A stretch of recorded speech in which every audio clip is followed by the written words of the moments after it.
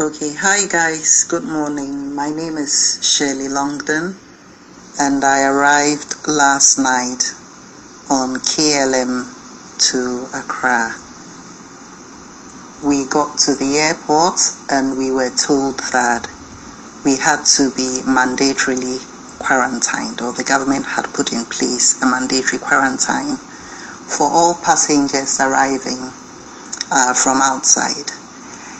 I just want to say that now we're in a hotel. I don't know if I'm supposed to give the name, but I must say that I am quite impressed with the arrangements that have been put in place.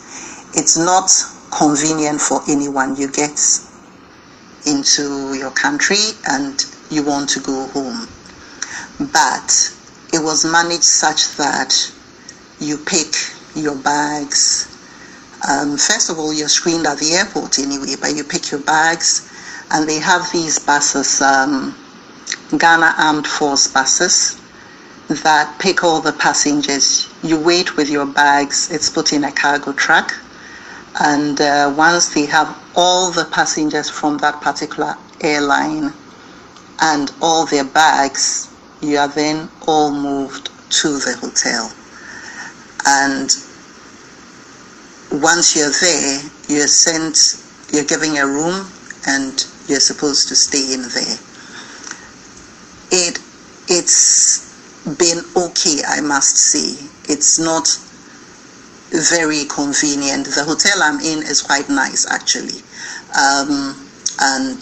We'll be giving breakfast. They'll bring it to you, knock on your door and put it there. And you'll be called from the front desk to let you know whatever the position is. I expect that we will get tested at some point sooner or later, and then depending on the results, you'll be released. But I must commend the Ghana government. I think that they have put out all the logistical support to help this country, and I think it is better for the government to provide support to a certain number of passengers, even if it's 1,000 or 5,000, than to try and provide support for over 26 million people.